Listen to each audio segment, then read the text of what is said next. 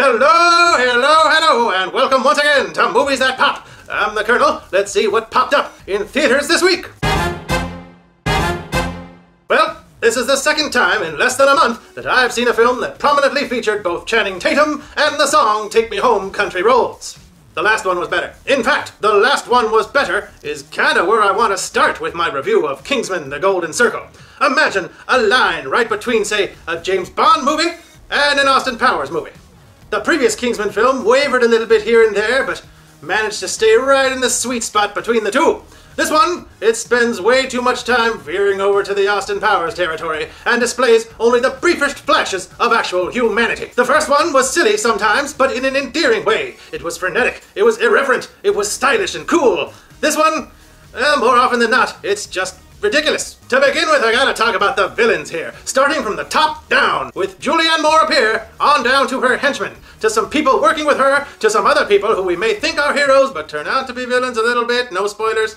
None of these characters make any sense at all. Their plans don't make sense, their reactions to events don't make any sense, and when one character, like I kind of hinted at, turns villainous, their reasons why don't make any sense either. I hated just about everything about Julianne Moore's villain character as well, and we just kept cutting back to her throughout the film. Her plan is stupid, her evil lair is really stupid, and her ultimate defeat is so anticlimactic that her entire character ends up being a total waste of time and energy. And you know what else? I'm just gonna say, Elton John is in this movie, and you will definitely wish he wasn't by the time the credits roll. What should have been a brief joke cameo or as a sight gag becomes a full-fledged supporting role for Sir Elton John, and it's not funny the first time, and it's not funny for the other 35 times we cut back to Elton John. And I mean, woefully unfunny.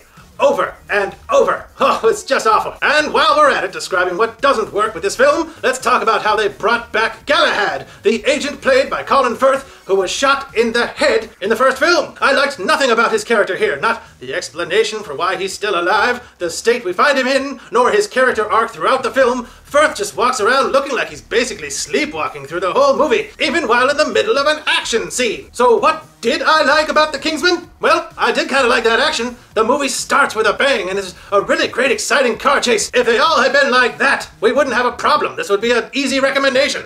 I also like the United States equivalent of The Kingsman called The Statesman, which is run by Jeff Bridges and is staffed by the likes of Channing Tatum, Halle Berry, and Pedro Pascal of Game of Thrones, although all of them but Pascal are criminally underutilized here. Once again, I enjoyed the chemistry between Taron Egerton and Mark Strong, who I've got to say is the series MVP at this point. And like I said, there were a couple of great action sequences, including an escape from a snowbound mountain and some really good solid beatdowns. However, by the time we arrive at the conclusion of the long and drawn-out finale, even the carnage has gotten boring. Small bag of popcorn for the disappointing Kingsman, The Golden Circle. After such a solid and fun romp the first time around, it's not so much that the filmmakers ran out of ideas, it's just that none of those ideas they came up with this time were any good at all. That does it for this edition of Movies That Pop. Don't forget to follow me, the Kernel, on Twitter, @MoviesThatPop, and click the icon right down there to visit our channel if you'd like to see more, and support us, please, by clicking subscribe while they're there, and by clicking the thumbs up icon below. I'd like to hear your thoughts on Kingsman, The Golden Circle in the comments as well. Let's have it. In the meantime, thanks for watching. I'm the Kernel, and manner maketh the man.